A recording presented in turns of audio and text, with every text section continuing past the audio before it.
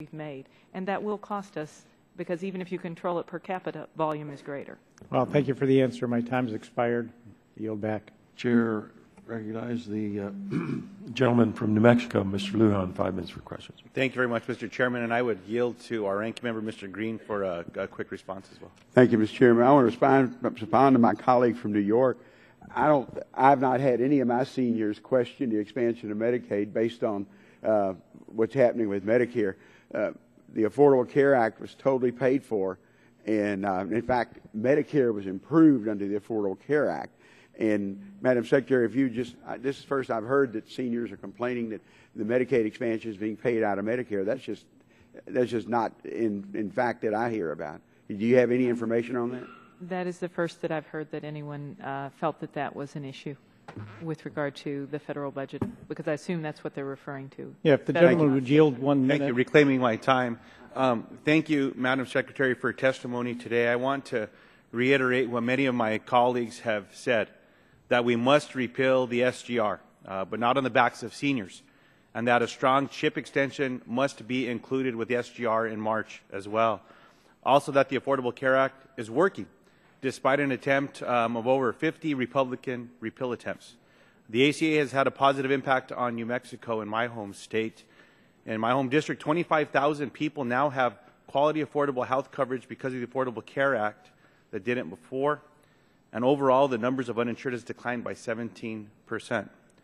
With the law now fully in effect, Americans can never be discriminated against because of pre-existing conditions.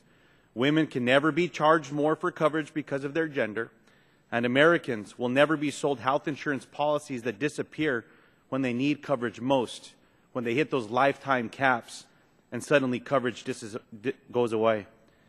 I think that it's time that we come together and work to strengthen the law and stop playing political games that will strip millions of Americans of the health coverage they depend on.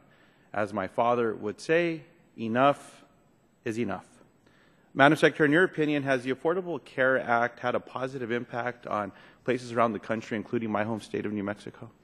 Yes, and I think it has in 3 areas: affordability, access, and quality. With regard to the issues of quality, you touched upon a number of the areas where I believe there's been an improvement in quality. And those are the fact that people can have their children covered up to 26, the quality that you don't, if you have a pre-existing condition, you can't be kept out or thrown off of your health care. The fact if you take your child in for their wellness visit, there isn't co-insurance, so you don't have to pay. In terms of that preventative care. So increases in quality. We've also seen increases in quality through partnerships we're doing with physicians, and we've seen a 17% reduction in harms. Those are things like infections and falls in hospitals.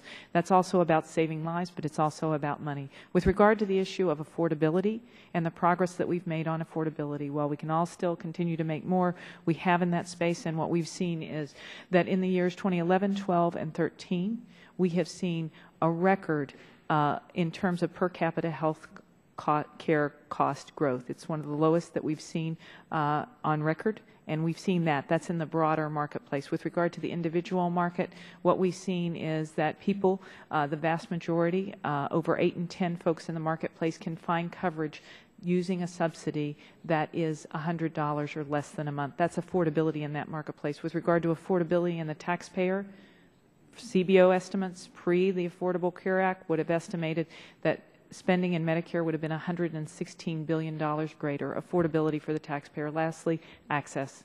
The question of access and the fact that 11.4 million people have come through the marketplace this time, but let's even use last year's number where we saw a 10 million person drop in the number of uninsured. So against the 3 fundamental measures, that's how I would think about it. I appreciate that, Madam Secretary. Thank you for your response there. And I do want to raise an issue that has great concern to my constituents and to myself back in New Mexico. It's now been over 18 months since the state of New Mexico claimed credible allegations of fraud, or their allegations of fraud against 15 behavioral health providers, resulting in the eventual closure or replacement by 5 Arizona behavioral health providers. This transition and turmoil has raised significant concerns across access to care, especially in light of recent reports that the new providers are financially unstable. In fact, one provider is already pulling out of New Mexico. The recently elected New Mexico Attorney General has also released the audit that led to the suspension, and it shows a lack of underlying basis for many of the allegations of fraud. My staff has had several meetings with CMS, and I'm very concerned that we are not making progress. When payment suspensions are put into place, what can CMS do to ensure states are acting in good faith? And what is the CMS doing to stop the reoccurrence of this happening both in New Mexico and other states? And can I have your commitment that we can work together on this particular issue and meet with the delegation? Do want to work with you on this issue. You know, it is one of concern in terms of making sure that people have access to those benefits.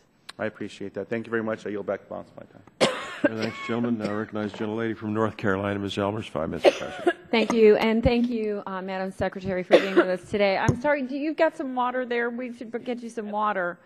I do want to address, before I ask, I have 3 different, very different questions to ask you about, but I do want to address the issue of Medicare